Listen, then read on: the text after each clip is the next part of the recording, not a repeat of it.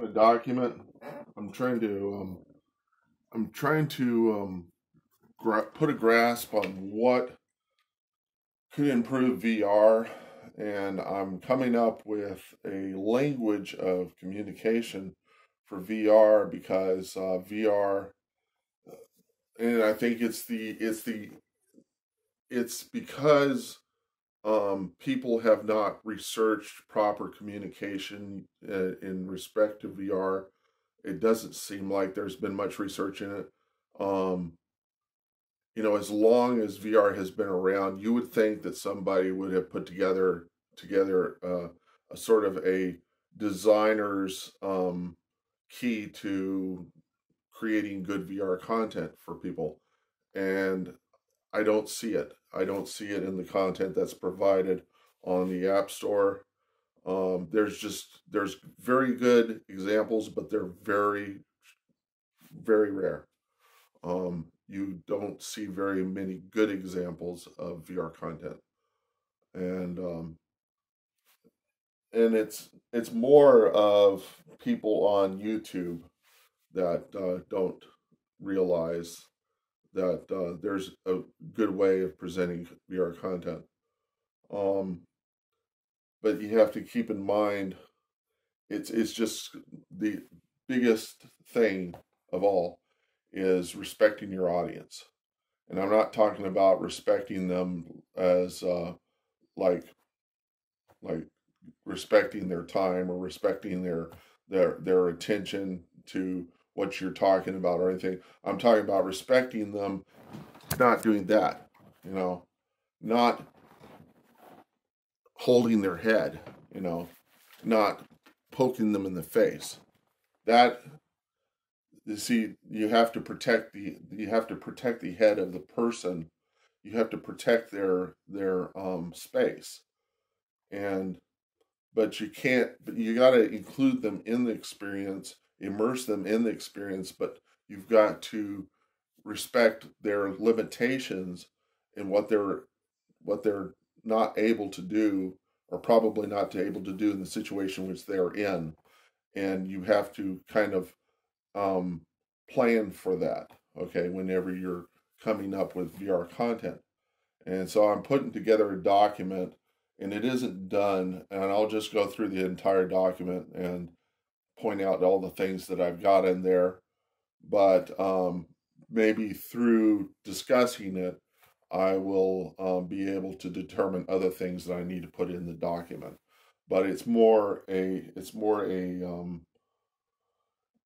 a guide for those who create VR content and those who create VR interfaces to think about when they're trying to create stuff for consumers and for an audience that uses VR headsets, um, so as to not piss off any more people.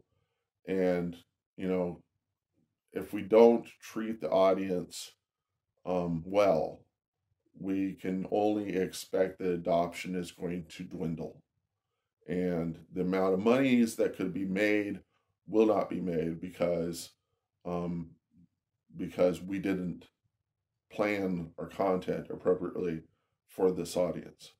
So I'm going to point out some of the reasons why you need to focus on this, and things to think about. And these come from my experiences in in from years of being in college and taking courses on Media 101, where I had an Indian teacher, and she was telling me the reason why in India to buy they prefer to buy American TV shows as opposed to making their own and things of that nature. You, after talking with people as long as I have, you come to the realization that of there's a lot of things that can get overlooked. And and there are a lot of good ideas, and I've always latched on to good ideas. That's what I really when I hear a good idea, it's like a pearl of something that I can hold on to, and I store in my brain, and someday I'll use it. So um, that's that's my position. Okay, virtual reality is a different medium. Being that, okay, so I'm starting to reading the document. Maybe instead of me reading the document, I'm going to have my I'm going to have my voice synthesizer do it, because the voice synthesizer is so much better at this, and I'm so really bad at it. So I'm going to go and open up another document, or maybe I can make the voice synthesizer talk in here. Let's see.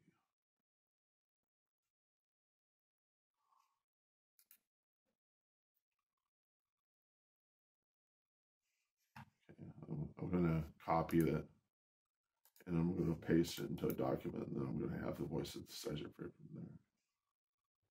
So the voice synthesizer is called Text Aloud. I've used it for years. It's very nice. Uh, it's commercial software. It's worth it. It's worth the investment. So a new article, and then I'm going to paste this in here. I'm going to have this read this out for us. Okay, here we go.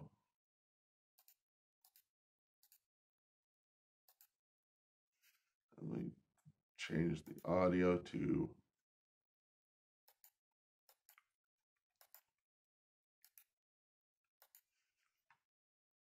what is going on.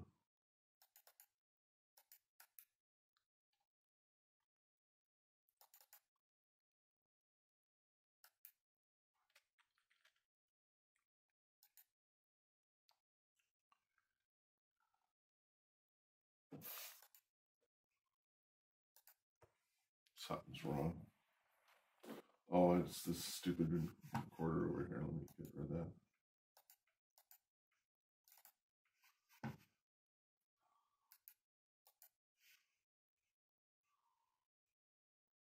No thanks.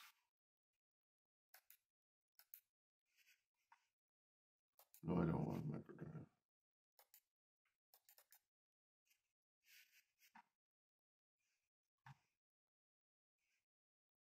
Let me see if it can play.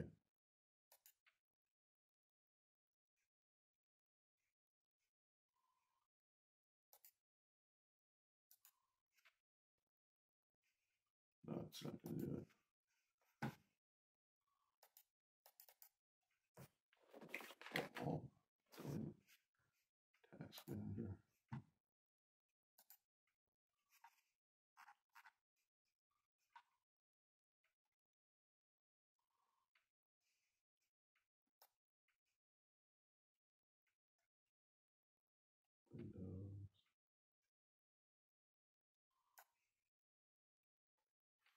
Windows Exploder needs to be restarted.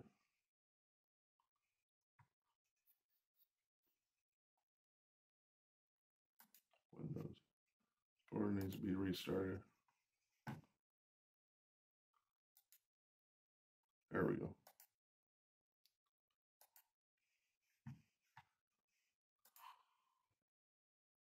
Okay, here we go.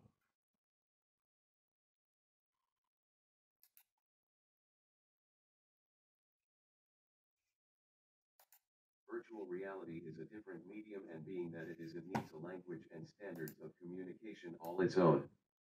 It's due to a lack of respect for the audience that has led to its early demise. If storytellers in this medium are to succeed, they must know how they are to express their vision in this art form, and pander to the consumers of this new media. First rule of VR. The audience are not owls. Don't present media in a way that requires people to turn their heads excessively. This goal is achieved in two ways. Developers of the VR headset's user interface must offer methods of navigating 360-degree content without head tracking. Example/ideas. Use the laser pointer hand controller to adjust the facing orientation of the headset user. Give users the ability to use rear view mirrors when detecting content behind them. Provide users with a small spherical radar of content within their visible space, to satisfy their need to know. Authors must keep all points of interest in front of the audience and present more content when the front is fully occupied. Example/ideas. Look at Cirque du Soleil's circus presentation app that immerses the audience with plenty of content around them that they can revisit in the future playings. Examples of apps that ruin it for audiences: the game virtual reality, which offers no easy way for audiences to orient themselves other than actively turning their heads; the animation crow, which forces its audience to be aware of the full space, most 360 content that offers little incentive to navigate the content as they do not fill the space with enough stimuli to revisit the content in multiple viewings. Second rule of VR. Protect the audience from traumatic experiences. Oculus Go, for example, does not have a child lock to protect children from potent VR 180 porn. VR headsets offer parents no means of observing and controlling their children's use and behavior in VR. Authors abuse audiences' captive perception of content, placing them in vulnerable situations that may leave the audience disgusted with the experience enough to shun future uses of VR altogether. Such authors should be industry blacklisted until they grow up, or given a classification of being explicit the way ones have rated rap music content in the past, so that those who seek to be exploited can easily find such content and those who don't, know what to avoid. Keep the audience's head in a protected space, and be aware of the audience and respect their perception by keeping them safe from bothersome stimuli. Example: in videos, avoid content where bee/flies are able to walk on the audience's nose. Keep cameras on a tripod, don't put them on tables unless you intend to behead the audience. Don't shit on the audience, don't toss their heads in a dumpster of trash. If it never happens in real life, avoid doing it in virtual, and label such content so the consumer knows what to expect. Present content to the audience that is easy to flee. Offer time navigation to permit the audience to quickly jump to save content. Offer alternative experiences that are sensitive to the audience's needs. Discuss this topic. Rule 3 of VR. Make content that is relevant to VR. Avoid representing postage stamp 2D content in an immersive 3D realm unless there is some incentive to the audience to do so. There is no longer a frame to put content in. Shun the old language of presentation, learn the new method of communication. Hollywood will never respect VR, don't expect Hollywood to accept it. Reason: cinematographers will shun VR. Telephoto lenses in stereo produce cardboard cutout perception. Nowhere to hide the camera crew. Filmmakers have to use macro/fisheye lenses, thus the cameraman is always traveling to the content. 2D image manipulation is easy to detect in 3D, thus CG is much harder to synthesize into shots. E.g., when using CG, 3D artists cannot use bump maps as they appear painted on a surface in 3D, so surfaces must use height maps. CG that satisfy 2D perception can appear flat and lifeless in 3D, therefore shaders have to be customized for a 3D perception. Limited transitions possible, fades and cuts only. Wipes become 3D effects, 2D wipes are distracting. Close-ups are a world unto themselves. Filmmakers have to be very creative when wanting to use a close-up on anything, cause it infringes on the audience's space. Multiple takes present more problems in spatial consistency, therefore everything must be shot on same day and same time in same order, with same lighting, etc. Or the sets must be clean. Audience will be aware/distracted by changes in the space. Due to amateur actors challenge the perfection of cut as fewer takes can be taken, directors will feel like Ed Wood when making movies, as they will not be able to edit a movie to perfection. Airing, editors have new challenges and in most cases will become directors and planners, as editing VR content is harder than editing 2D framed content. One must be concerned with spacing of lenses as it can affect the perception of dimension. However, this could offer other possible forms of content, seeing things from ants, animals, or child's perspective, from Godzilla's perspective. Actors cannot use stuntmen, audience can see well enough to discern body types. Doubles, ditto. Step stools or other methods of framing actors of varying body types into a frame, the visual language of storytelling has to change. Sorry Danny DeVito. Guide wires, brain is smart enough to recognize when content is missing from a shot. Note, Tom Cruise realized this. With the challenge of presenting Mission Impossible in the VR space, therefore he is becoming a helicopter pilot and taking on his own stunts. Cautionary note, stuntmen will become stars in VR, actors will become stage performers in VR. People with talents/abilities are the new stars, the audience is harder to fool so actors have to work harder to entertain. Benefits. No need to change perspective, make multiple cuts, the audience will always be distracted by the environment, birds, sounds, etc., so the need to cut for the purpose of keeping the audience awake and satisfied will go away. Artists of VR will find other ways to keep audience enthralled or distracted. In an effort to fill the space, more people will be needed, more art, more props. VR will drive a new economy. Bollywood productions and the long-lost art of the musical will gain a resurgence in VR, as it will discern big productions from small productions. Avatars of VR communities such as Alt-Space VR will come to the realization that having more mocap to gain more believable bodies in the VR space will make them into DIY CG cinematographers/actors as they solve the problem of mocap. They become animators, filmmakers.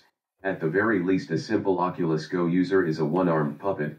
Most Muppets are, and keep in mind a puppet artist uses a wire-suspended hand that is not unlike the 3DOF controller of a Go. I can see the Muppet Show making a comeback. Vaudeville will come back from the dead, and overcome Hollywood.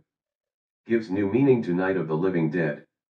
Cause of the vulnerabilities people have to being traumatized by VR, horror VR will be much more potent and effective than any 2D horror experience ever was. Horror fans will get to feel what it's like to be the victim in a movie, beheadings will be frequent, the audience will experience things they could not experience in a passive 2D movie. VR brings people together in ways no other medium has, it's more personal in nature. Okay, so let me go back over that. He went through it really quickly, and I think I kind of fell asleep somewhere in the center of it. So I'm going to go back over it, and I'll just talk a little. It says virtual reality is a different medium, and being in that needs a language and standard of communication all its own. It's due to the lack of respect of the audience that has led to its early demise. You see, people are already talking that VR is dead. We know it's not.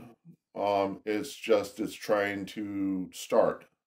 It's trying to gain speed, and people are exploring the medium and trying to figure out what works and what doesn't.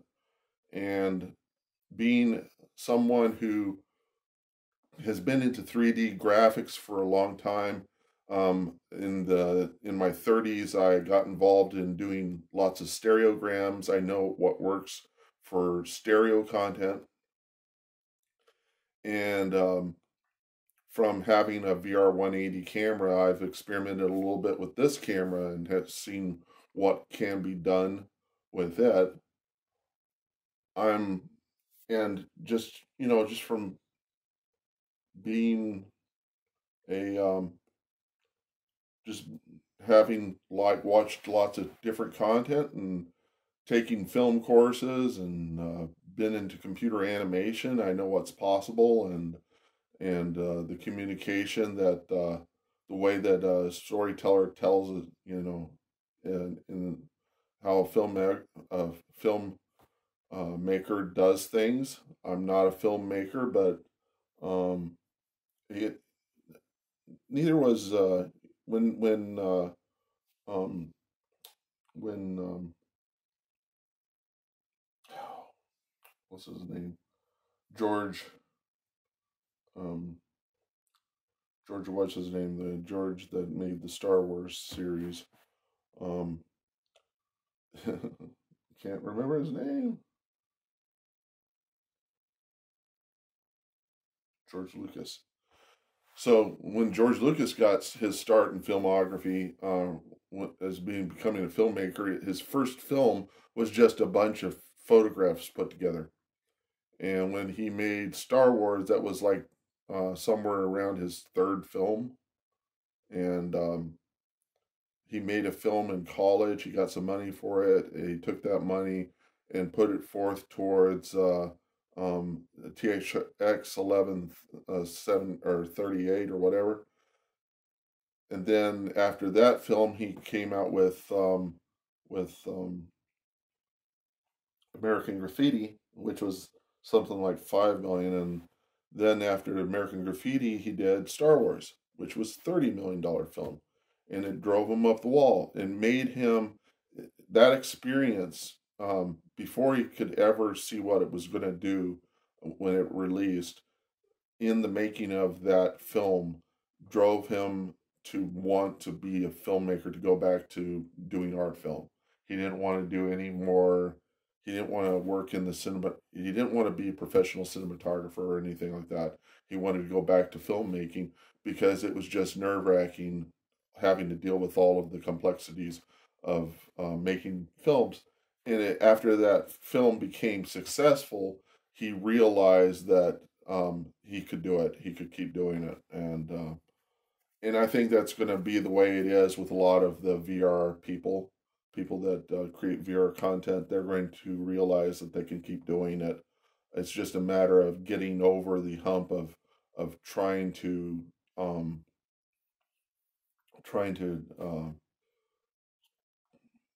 trying to figure out the method of communication, the method of storytelling with VR, and they face a different challenge. And old school cinematographers are not going to be able to use their language that they used for communication in the 2D art form in the 3D. They're incompatible. So I'm going to stop this video and start it up again because this thing tends to overheat. And so let me stop it and start it again.